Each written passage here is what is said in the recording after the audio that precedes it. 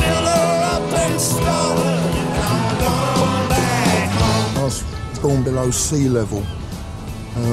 I think this affects the consciousness profoundly. It's kind of submarine consciousness, I think. No. Jory, take the girls to their rooms.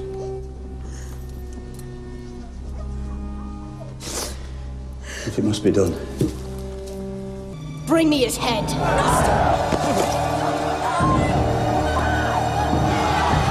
Don't look!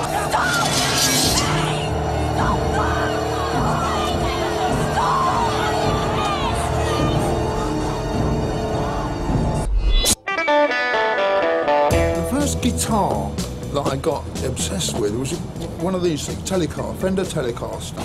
So I went in the shop and said, look, if I can give me a little book and I can pay you every week whatever I can, which I used to do on a Saturday, pay them some money and they would give me the guitar for half an hour and let me play it and then I would have to give it back. And so I persuaded my girlfriend to secretly, don't tell her mum and dad, but to secretly draw the money out of her post office savings account to pay it off, which she did.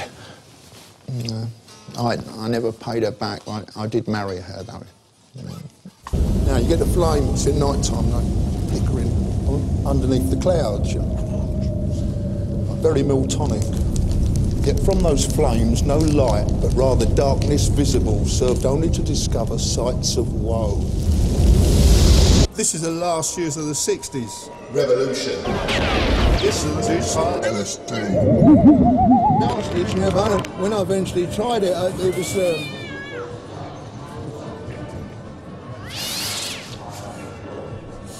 beyond anything I'd ever imagined or been told. Would you stand up? This whole debate so far seems to me to be taking the shape that people are considering economic interests, they're considering fire risks and things like this, as though the refinery is coming whether we want it or not. We're not rich people, we're not millionaires, so you can stick it on our doorstep, you won't stick it on anyone else's. That's the economics behind siting it here, because we don't count.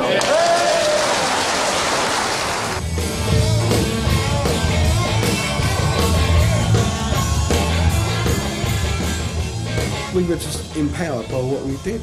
I still feel it now when I play now. I've got all the energy in the world for it. Wilko would just seem to look into the eyes of every single person in the audience and almost hypnotise them.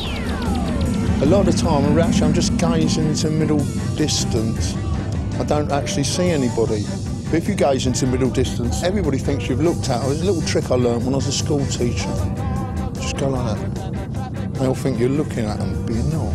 When I was leaving, I was saying to them, I'm going to be in a rock and roll band. I said, I'll be back in a golden Cadillac, full of paintings, and then you'll be sorry.